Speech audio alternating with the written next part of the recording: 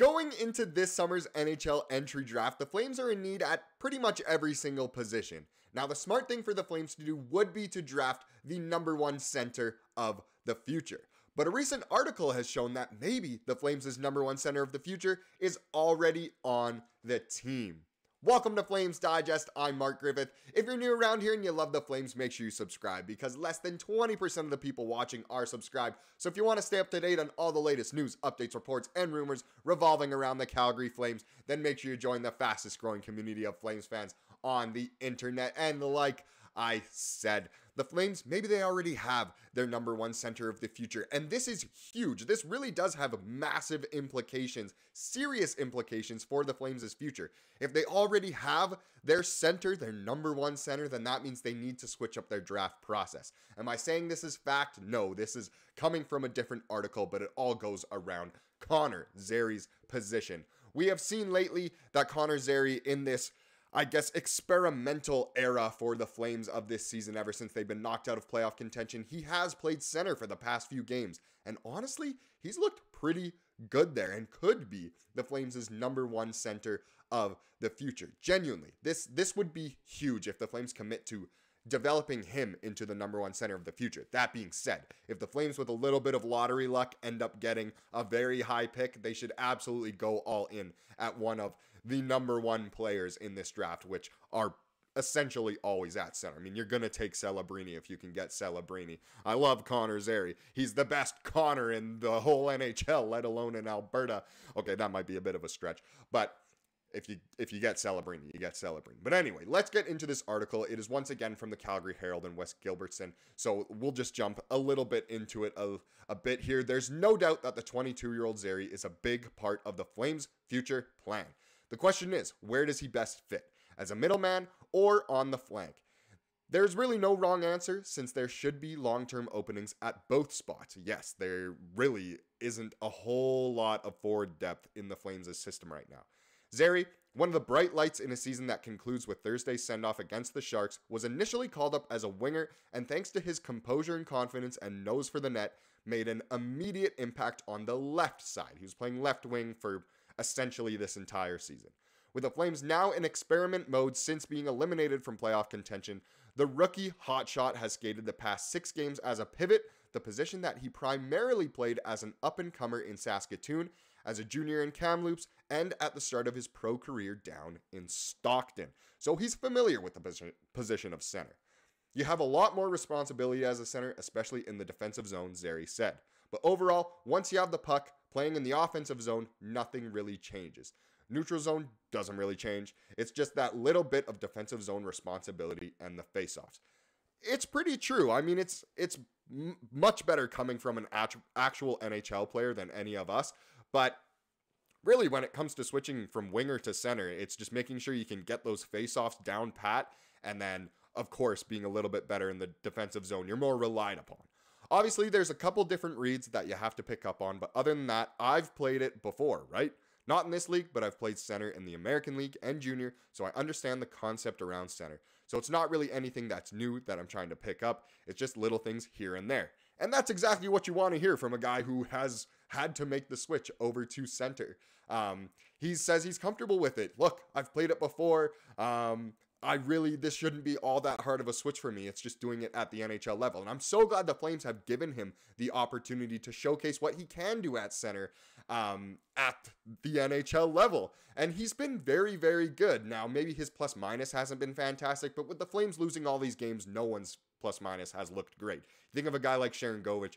He has the worst plus minus on the team, I believe, him or Huberdeau. And both of them, Sharangovich more so, is pretty good defensively when it comes really down to it. It's just they're not given the best opportunity right now because the Flames' defensive core isn't all that great and they're letting in a lot of goals. It's also interesting to note that the Flames since the trade deadline have been so much worse when Jacob Markstrom is in net. Now, I'm not blaming Markstrom at all, but Dustin Wolf doesn't have all that bad of a record since the trade deadline.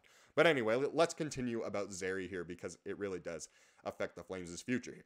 No matter what is decided on Zary, who has 2 goals, 1 assist, and has successfully swiped 51.4% of his draws in these past 6 spins, Conroy knows he needs more building blocks at this crucial position. Calgary's top two centers, Nazem Kadri and Mikael Backlund, are 33 and 35 respectively. With both still performing at a high level, there's an opportunity for some on-the-job mentorship for the guys who will eventually push for more of their ice time. And that, of course, is alluding to Connor Zary. Trouble is, the Flames are thin on pivot prospects. Cole Schwindt likely tops the list, and he projects as a bottom six sort. You've got to think Conroy will select a center with one of his 2 first-round picks in the 2024 NHL Draft, but he'll need a little lottery luck to land a ready-to-go difference maker. Yeah, that pretty much goes again with what I was saying before. To get one of these elite guys that can come in right away, you know, the next potential Connor Bedard, Connor McDavid, Nathan McKinnon, Austin Matthews type, you need to really draft in the top 3 here and win some sort of part of the lottery, if not the whole thing. So hopefully the Flames will be able to do that and get a number 1 center of the future. But if they aren't able to do that and they have to switch their draft plans around, Connor Zary isn't the worst replacement, at least for next season. He's proven he can play there, and it seems like he wants to play there, have more responsibility, and really fit in the lineup as he has all year. Now let's just take a look at one last thing here. If nothing else, this creates a good debate for the offseason. Center or wing? Where is Zary's future with the Flames? It's been good so far, Zary said of this ongoing audition, something that could continue into training camp in the fall. I like the idea of keeping my feet moving through the middle of the ice, especially with the systems we play. It's easy as a centerman to keep your feet moving and make plays. Well, geez, Connor, I didn't know it was easy. So easy to play center. Why haven't you been doing it before? No, but in all seriousness, where do you guys think Connor Zary should be positioned at in the future for the Flames? Do you think he should continue to try and be a center going into next season when the Flames might not be all that great of a team and continue this audition and hopefully get a full-time role as a center? Or do you think the Flames should just full on say that no matter what, with their first pick in the draft, they should draft a center, and Connor Zary can most likely end his career, at least his part with the Flames, as a winger, hopefully backing up and mentoring the next round of prospects? Either way, it is very exciting, and it's fun to think about. No matter what decision is made will impact the Flames' future here. Now let's get into the draft lottery odds. We talk a lot about the draft, and there are some updates. There's only really one game left for most teams. A lot of teams have actually finished their season so far and are already golfing or are preparing for the playoffs. The Flames will be golfing very, very soon, especially with the weather changing. But let's take a look here. So these are the inverse standing / a lottery update. The Flames have the tiebreakers on the Kraken, but the Devils have the tiebreakers on the Flames. So you see right there, the Flames will either finish 8th or 9th. In terms of from the bottom. So for the draft lottery odds, which will give them either a 6% chance or a 5% chance. Now, the team they're battling with, I guess you could call it a battle, is the Seattle Kraken. And like Ryan Pike tweeted here, the Flames do have the tiebreaker over the Kraken. So let's now take a look at the actual standings here. They both have one game to go, the Flames and Kraken. As you can see, they're both tied on 79 points. But the Flames, of course, have the tiebreaker. Now, both teams have one game left. The Kraken are in Minnesota for their last game, so not exactly guaranteed points or anything. And the Flames are hosting the worst team in the NHL, the San Jose Sharks. Now, the Sharks have literally nothing to play for. They are locked in at that bottom spot in the league.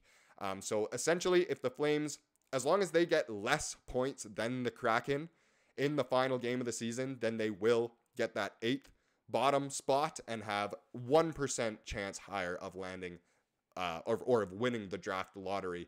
But we will have to see. Now, a lot of people will say, please lose. We want to finish lower than Seattle. A 1% change isn't that big of a deal, and it really won't matter all that much in the grand scheme of things if the Flames do win their last game or not. Hopefully, it's always nice to kind of end on a high and the players are feeling good, and hopefully they've gained something out of the season, especially with all the experiments that the Flames have been doing. It's always nice to watch your team win, and it's a good opportunity for them to win. That being said, losing also hasn't been bad for the past at least month or so here. So no matter what, the last game of the season is essentially meaningless, but the Flames will be picking 8th or 9th. Now let's get into the comment of the day. And this one goes with the community post that I made yesterday of who is the biggest meme player in Flames history. And there are a lot. There were some that were commented that didn't even come to my mind. I forgot, how great Ole Jokinen was. And then all of a sudden he fell off. and guys like Troy Brouwer. Now, that would be more what's the worst contract in Flames history, and you can throw in Brouwer and Neal and Lucic in them. Brouwer really was supposed to be great and then wasn't at all. But a meme player really meant a guy who just was memed on like crazy. And I thought this comment really hit it on the head, but it has to be Butler, as in Chris Butler. He has the record for worst plus minus in one game for the Flames. He went -7 against Boston. Yes, in one game he went -7, and he really was a meme during his time in Calgary. I know he went on to win the Cup with St. Louis, and that's great for him, but during his time in Calgary, anytime there was a mistake, oh, it must have been Chris Butler. Even for me personally, with some of my friends and family, you know, when we think of just literally the biggest meme of all time or the worst player, genuinely, I'm so sorry, Chris Butler, if you're watching, but he was the name mentioned, so I thought that was funny to bring up. And I'm really, thank you so much for interacting with that post. I thought it was a very, very fun one. Thank you so much for watching this video. Please subscribe if you like what you saw here today, and have a wonderful rest of your day.